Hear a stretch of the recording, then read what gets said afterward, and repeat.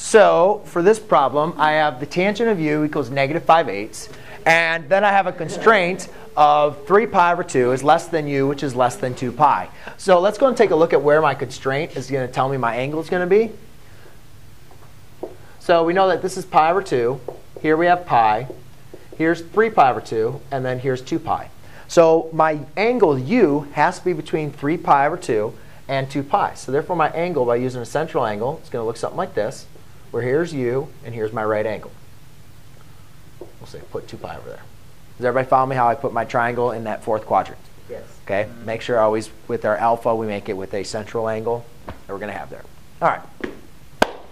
So we have the tangent of u equals negative 5/8. Now remember, tangent is opposite over adjacent.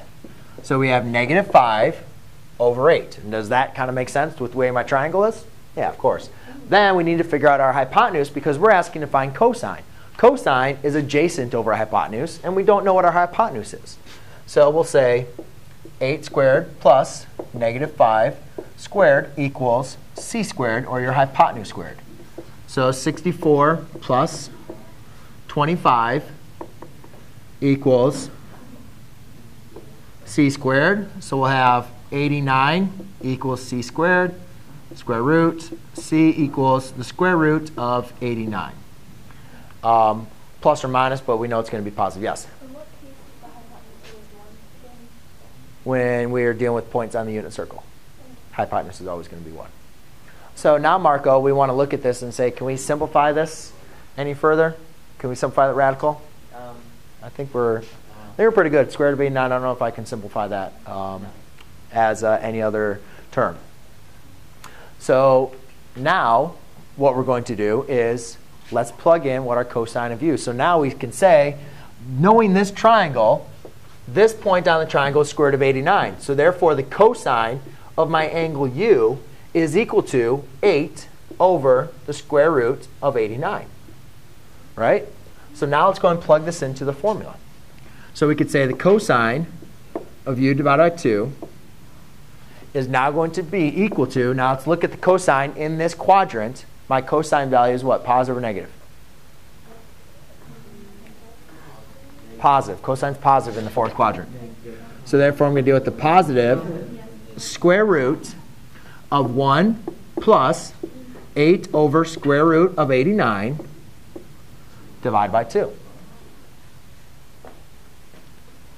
Now, we got to get that square root off the bottom, right? So let's multiply by the square root of 89 on the top and the bottom.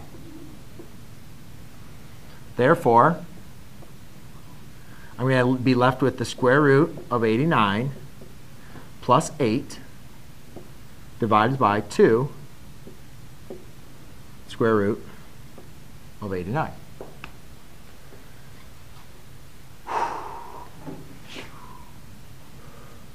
Then what I would do is make sure I could rationalize my denominator.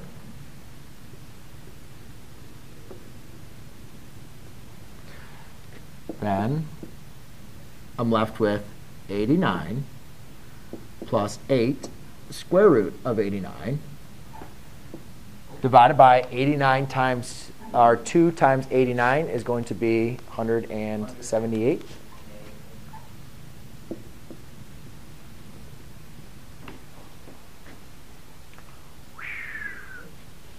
And then we want to see if we, I don't even remember which problem I was doing on this one. 51? I don't remember. I can't remember. Yep. And then we just want to see, can we simplify this any further? And no, we can't. So that's going to be your final solution. Cool? Okay.